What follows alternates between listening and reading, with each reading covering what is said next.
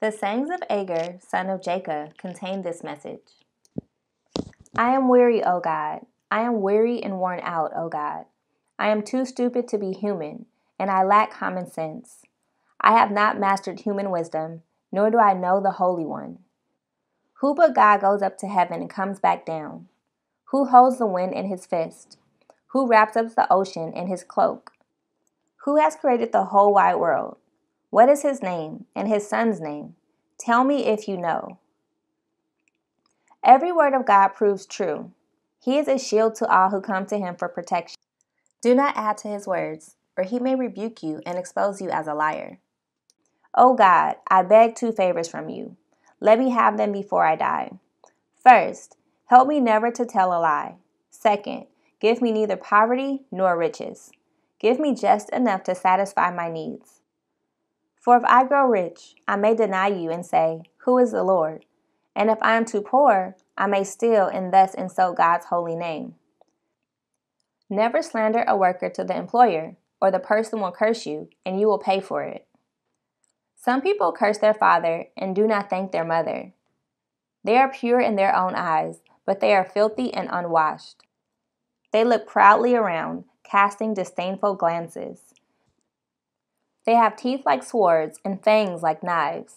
They devour the poor from the earth and the needy from among humanity. The leech has 2 suckers that cry out, More, more. There are 3 things that are never satisfied. No, 4 that never say enough. The grave, the barren womb, the thirsty desert, the blazing fire. The eye that mocks a father and despises a mother's instructions will be plucked out by ravens of the valley and eaten by vultures.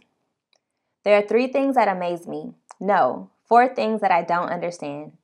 How an eagle glides through the sky, how a snake slithers on a rock, how a ship navigates the ocean, how a man loves a woman. An adulterous woman consumes a man, then wipes her mouth and says, What's wrong with that? There are 3 things that make the earth tremble. No, 4 it cannot endure. A slave who becomes a king, an overbearing fool who prospers, a bitter woman who finally gets a husband, a servant girl who supplants her mistress. There are 4 things on earth that are small but unusually wise. Ants. They aren't strong, but they store up food all summer. Hyraxes.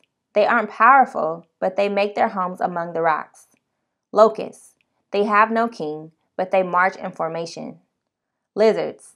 They are easy to catch, but they are found even in kings' palaces. There are 3 things that walk with stately stride. No, 4 that strut about. The lion, king of animals, who won't turn aside for anything. The strutting rooster, the male goat, a king as he leads his army.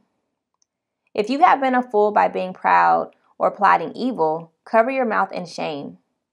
As the beating of cream yields butter, and striking the nose causes bleeding, so stirring up anger causes quarrels. I will now read the commentary for Proverbs chapter 30. Because God is infinite, certain aspects of his nature will always remain a mystery. Having too much money can be dangerous, but so can having too little. Being poor can, in fact, be hazardous to spiritual as well as physical health. On the other hand, being rich is not the answer.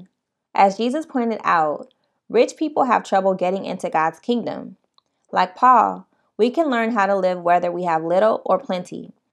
But our lives are more likely to be effective if we have neither poverty nor riches. This sequence of Proverbs contains a 4-fold description of arrogance. Notice that a life of pride and abuse of others often begins with a lack of appreciation for one's parents. The command to honor one's father and mother does create negative consequences when rejected.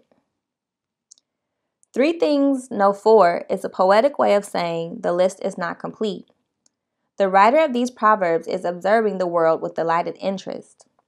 Verses 15 through 31 are an invitation to look at nature from the perspective of a keen observer.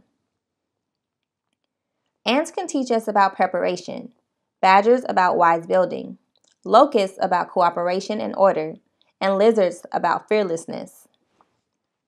Compare this to Jesus' teachings in Matthew chapter 6, verses 25 through 34, that an effective way to resist worry involves a careful observation of the birds and the lilies.